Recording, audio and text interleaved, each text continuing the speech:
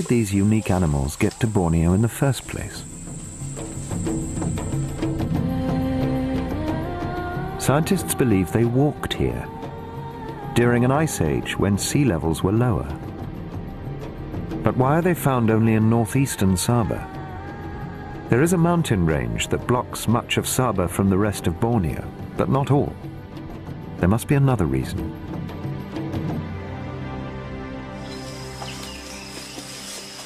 It seems the answer is because this area has something that elephants need: good soil, rich in minerals. Here lie the highest concentration of minerals in Borneo. And when not supping on mud, they eat more than 160 different kinds of plants.